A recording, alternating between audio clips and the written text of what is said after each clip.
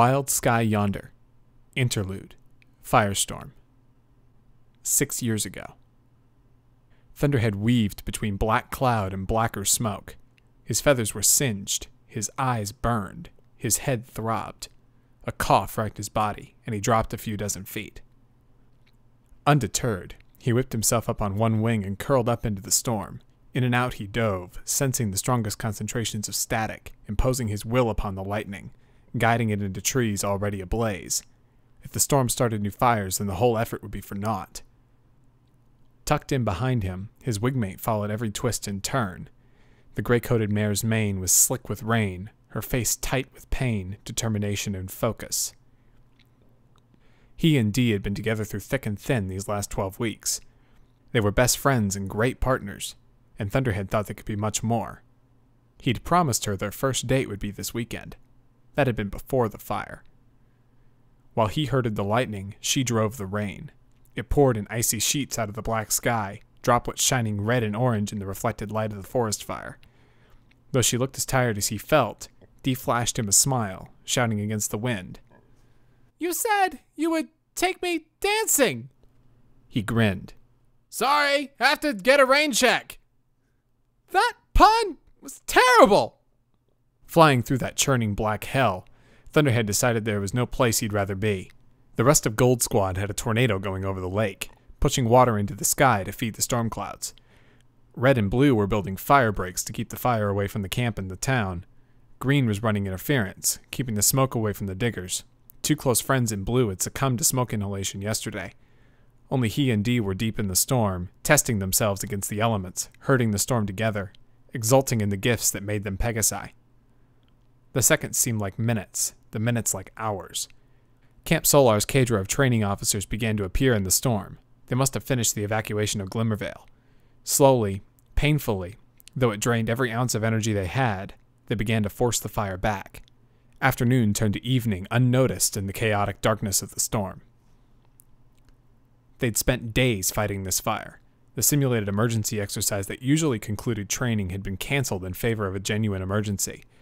The fire had claimed 3 trainees, 2 officers, and nearly a dozen of the townsfolk. Now, finally, the SAR ponies had the upper hoof, and this wildfire was about to go out with a whimper. A thrill rushed through him as he shot another lightning bolt at a burning pine, flaming shrapnel raining down into the smoldering muck below. Behind him, Dee gave a strangled cry. He turned to see her dodge flying debris, pass right through a thick band of smoke, and emerge flailing and fluttering, her eyes closed. He dove in pursuit. Another bolt of lightning caught him unawares, the flash momentarily blinding him. In the ensuing darkness, he lost track of her. Panicked, he listened for her, but all he could hear was the roaring fire and the rolling thunder. Trembling, he climbed up into the storm and set about dispersing it with a vengeance. An old chestnut stallion interposed himself angrily. "Just what do you think you're doing, cadet?" "Captain, Dee's down there. She took a face full of smoke and tumbled down. The fire's dying, we've beaten it, but we'll never find her in this storm." Thunderhead watched the stern edge soften in Firelight's eyes. The doctor didn't like him much, but he detested the thought of losing another young cadet. He rested a hoof on Thunderhead's withers. "Go. We mustn't let the fire claim another Pegasus. I'll rally the troops and clear the skies." Evening became night. The skies gradually cleared, illuminating the valley in the soft glow of the full moon.